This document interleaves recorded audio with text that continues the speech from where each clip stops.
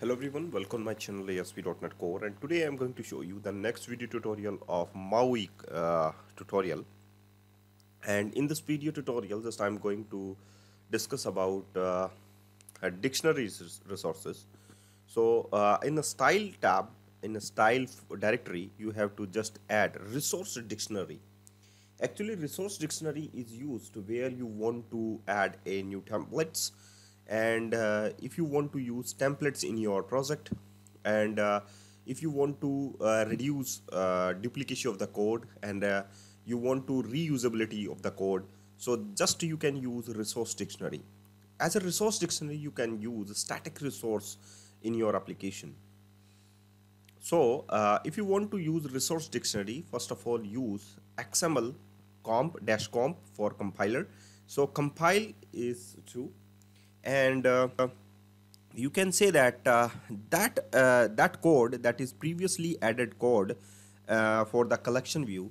So just add this data template, just cut from the collection view bind page and paste inside your resource dictionary. So just provide the key for the data template, because inside it you can take more than one data template. So for differentiate purpose, so you can just define the key to the data templates. So here we have a col1 as a data as a key. Okay, now just remove the section of the collection view dot item template from the collection view and define inside it, that is the item templates.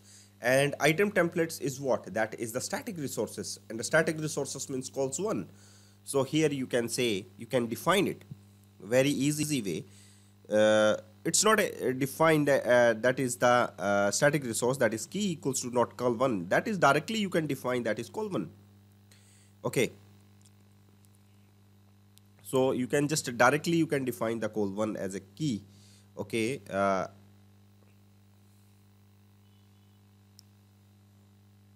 and now after that you can just use a resource dictionary in your app.xml file, or you can say that define resource dictionary for the initialization purpose.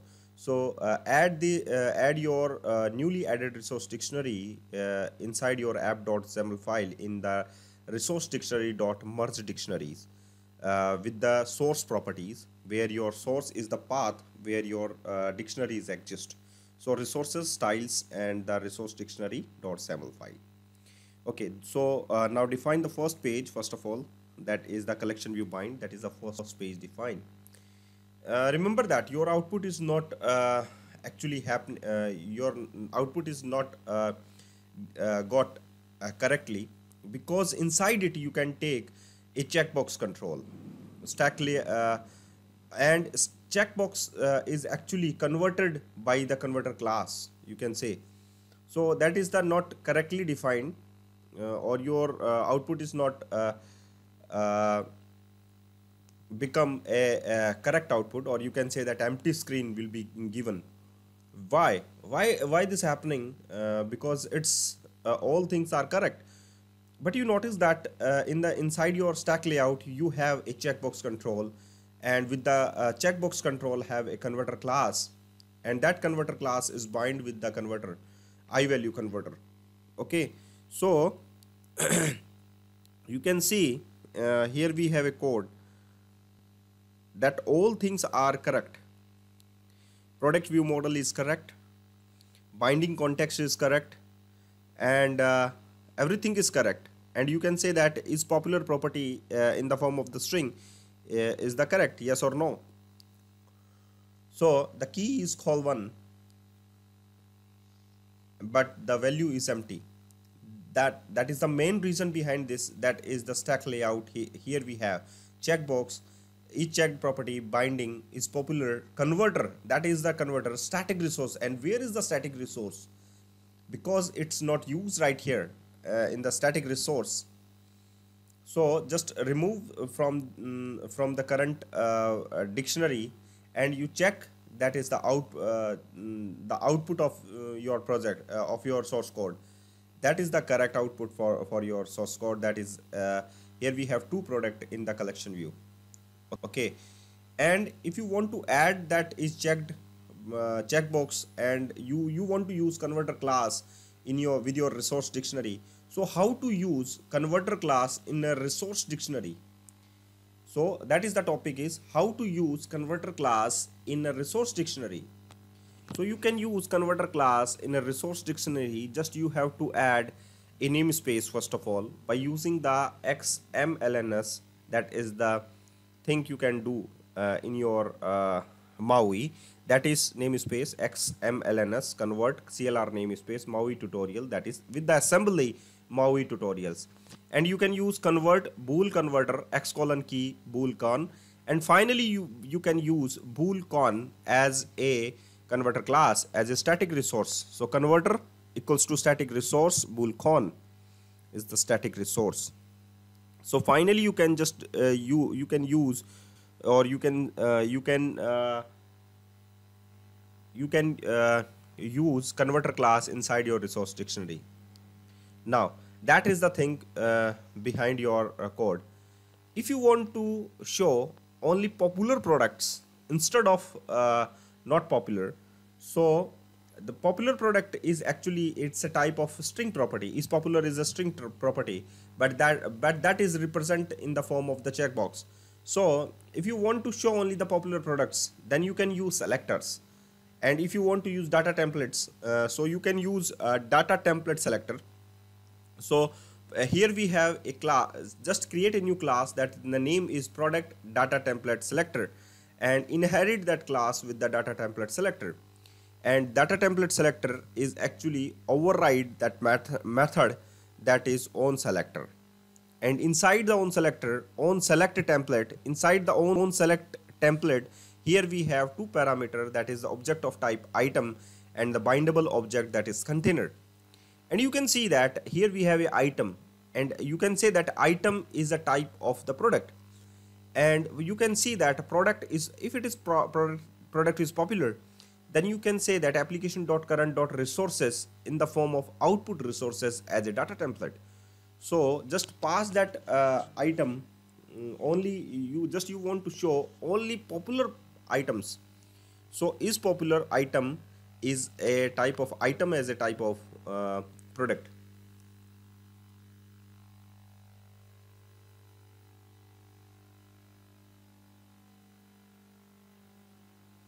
So item is a product, is popular item dot is popular,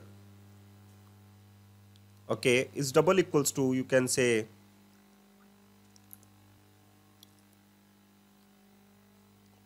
so it's not a bool, actually it's a string.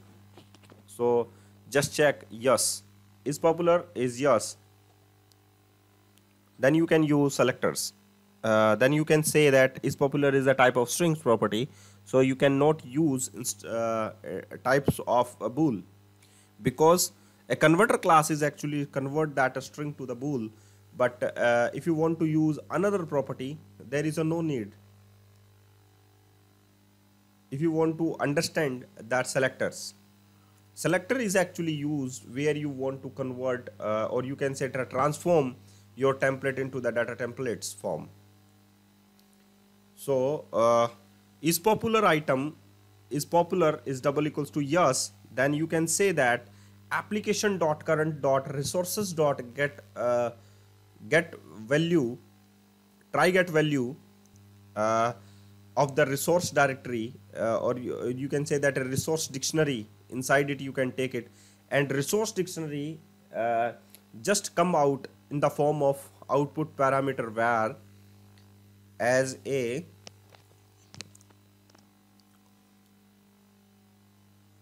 and in the form of, first of all, pick the dictionary name, resource dictionary name, where you want to bind it, that is the product text, that is the name where you want to static resource.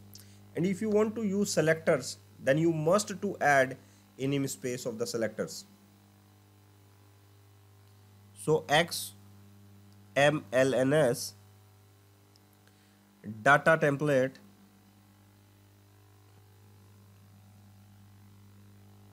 equals to CLR namespace. Okay, so here we have, So after that you can use CLR namespace, and the CLR namespace is what? That is the selector namespace, that is MAUI tutorials.selectors, and MAUI tutorials.selectors is the namespace name.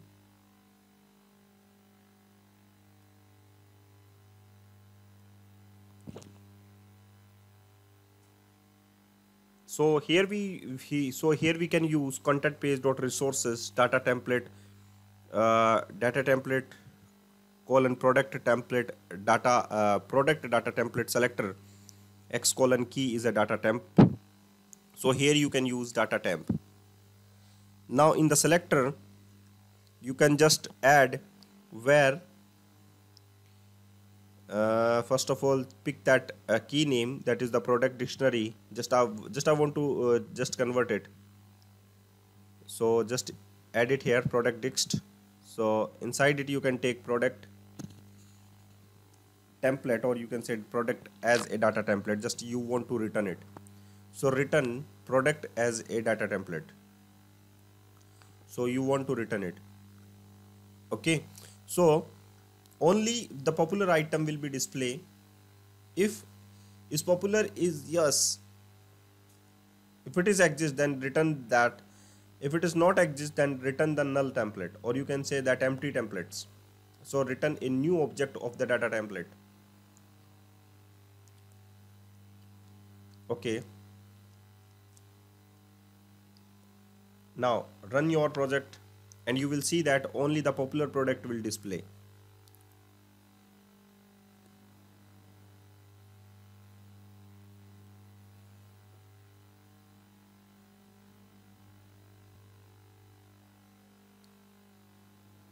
Okay, you can see only the popular product will display on your screen like that. And if you want to convert it in the form of the boolean, just you can use inverter operator. And if it is you want to use no, there is a no need to no, just convert it into the bool format.